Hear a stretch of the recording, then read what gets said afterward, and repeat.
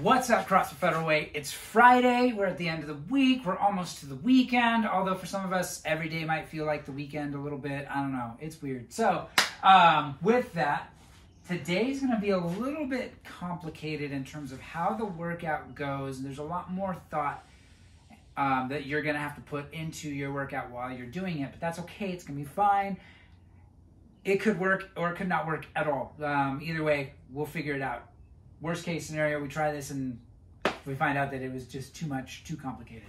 But I'm going to break it down. So today's going to be 5 separate EMOMs. Yes, you heard that right, as every minute on the minute with 3 different movements. You have a minute rest in between each EMOM. So how this is going to work, let's look at the first one. We're going to do a 5-minute EMOM of backpack push-ups.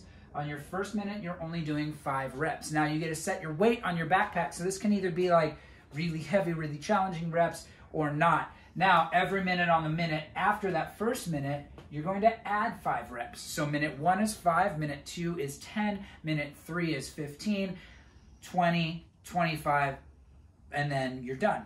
Now, when we're scoring each of these, if you look at my score at the bottom before we get to the other 2, you'll see that I have the round that I completed on each of these movements written down separately. The ones that are RX I did to completion. The one that isn't means that I didn't make it through my set of 25 backpack push-ups. I hit failure. I couldn't finish in that minute. So I finished my set of 20 and I get to put that down because that's the last round that I successfully completed.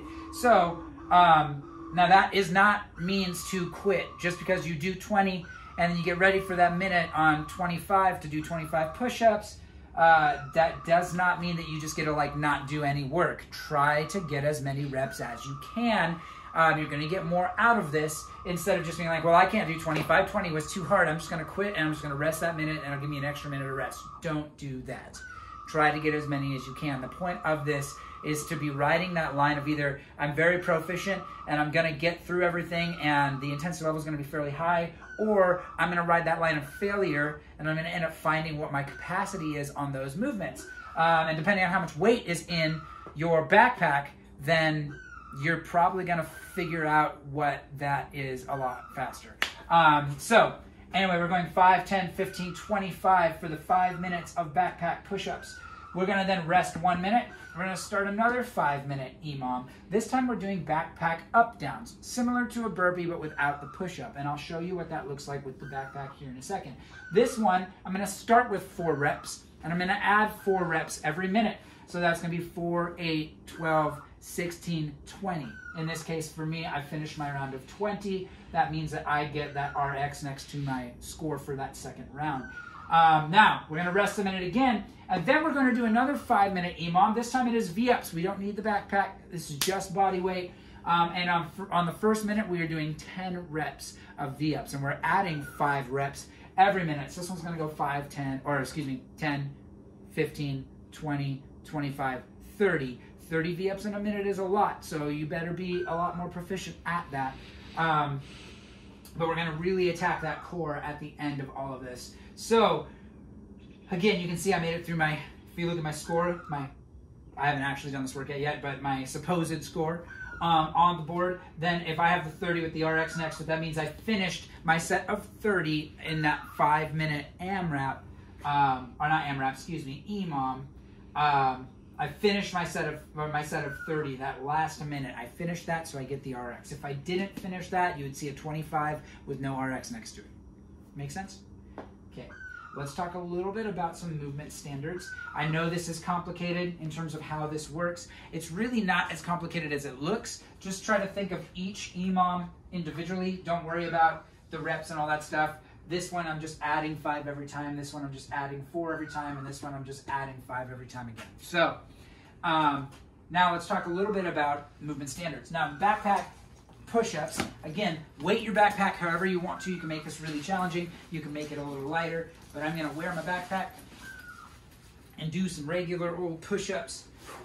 So, hands are about shoulder width apart, toes are together. I'm keeping myself in a plank position. I'm going to go down all the way till my chest touches the floor and then back up to full extension. Every single rep should have my chest touching the floor every single time. Don't short yourself on these things.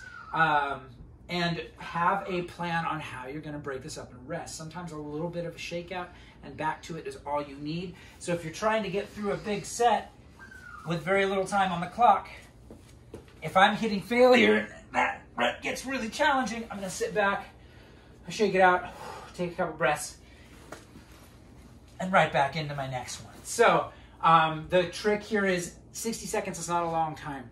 It's anytime you do an EMOM, they always start off feeling relatively easy, whether we're doing 1 rep every minute, or in this case, we're adding reps every minute. So they're gonna build in the challenge factor every single minute. So 60 seconds will go by that fast. You have to keep moving.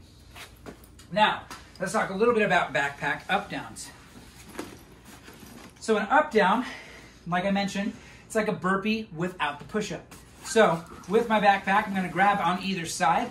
I'm going to put my backpack on the ground, and then I'm going to kick my feet back, bring them up, and then deadlift my backpack up. So that's a backpack up down.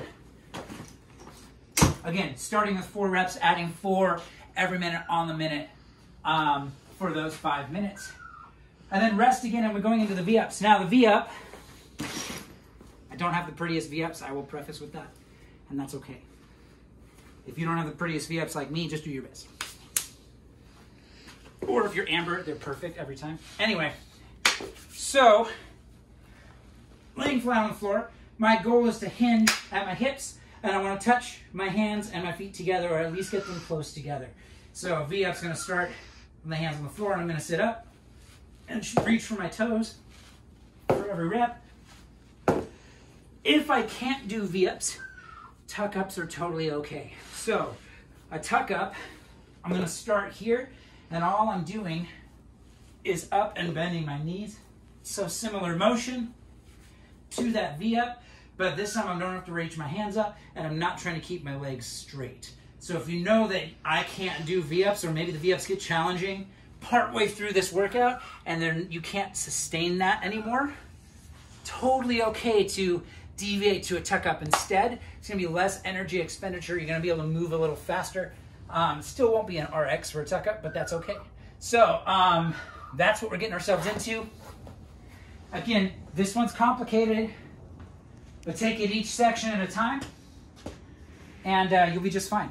Score today is you either make it through or not, but put the last round that you successfully completed in that 60-second time frame on for each. So you're gonna have 3 separate scores, 1 for push-ups, 1 for up downs, 1 for V-ups. Yeah, should be a good time.